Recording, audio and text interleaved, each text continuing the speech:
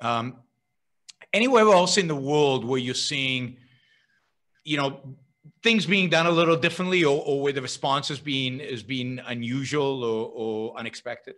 I would say Taiwan is a good example to bring about. Taiwan is a country that has been very aggressive. I was part of a team that evaluated Taiwan 10 years after SARS, so I spent a lot of time there understanding their system, and they basically pounced on this virus as soon as they heard about it and started to really be aggressive with testing and ensuring that they weren't going to have anything basically enter their island and collapse their island. And I think Taiwan is a good example. And one of the injustices of this whole thing is that Taiwan isn't talked about because they're not members of the WHO. They're prohibited from being in the WHO, not because they did anything wrong, but because they did something right.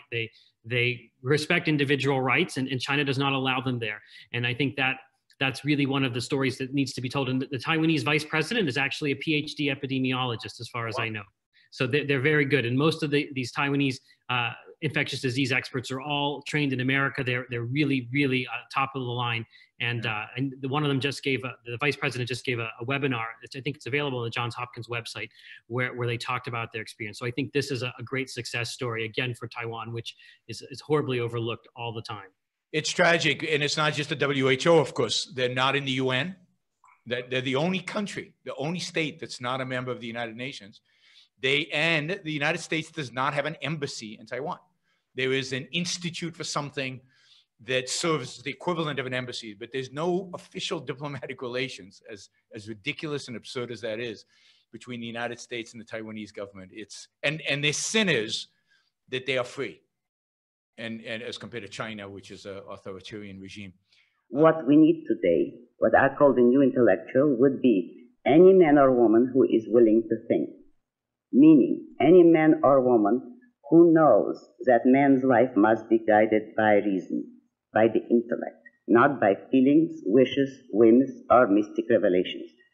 Any man or woman who values his life and who does not want to give in to today's cult of despair, cynicism, and impotence, and does not intend to give up the world to the dark ages and to the rule of the collectivist brute.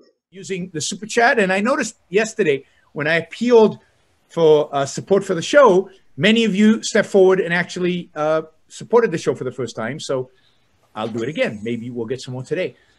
If you like what you're hearing, if you appreciate what I'm doing, then I appreciate your support.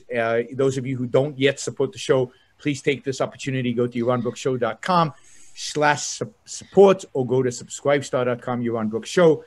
And make a kind of a monthly contribution to keep this going. I'm not sure when the next